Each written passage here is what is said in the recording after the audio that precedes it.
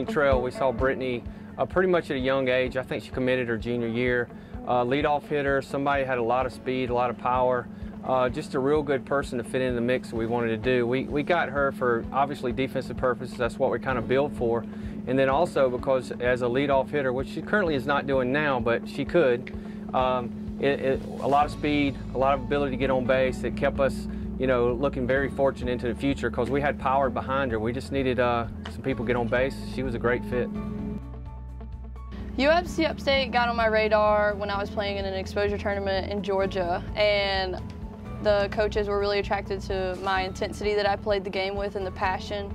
And so I went out on a limb, you know, 10 hours away from home, and took the visit, not really expecting much out of it. And when I got here, I fell in love with everything about the whole school, you know, from my teammates to the coaches to the campus. Everything just really drew me to the school. And after getting to know the coaches, I realized this would be the best fit for me because they have the same personality that I do. They're always joking around, but when it's time to get serious, then you're serious. And, you know, they have that same expectation of winning that I had, and I think that's why in the long run this was the best fit for me. Humble, handles success very well, very passionate about what she does, very critical about what she does.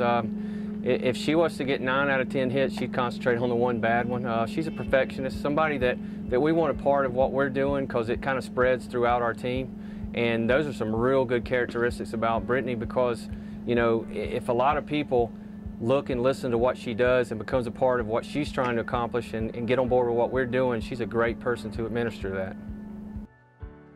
Impact to me just means the mark that you leave on your community, on your team, on your fellow classmates, just anything that they'll remember you by, and maybe just make them want to strive to do something. Like if you step up in the community and do something, it's the mark you leave on that community, making them want to step up and do something and help other people.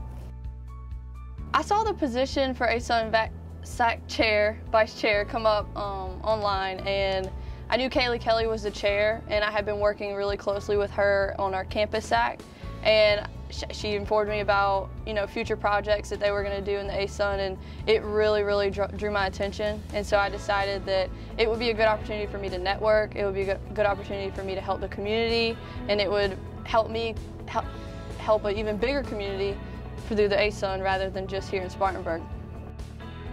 McCarthy-Tesler Prom is a community service activity that we do every year here at USC Upstate. It is a prom for a special needs school.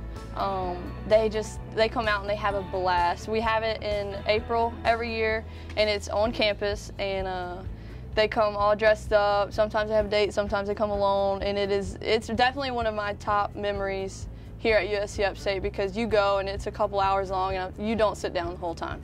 If you do, they are right behind you, dragging you up to come dance, and you can tell it puts a smile on their face, and you know, we make an impact on them, but I think in the long run they make the bigger impact on us.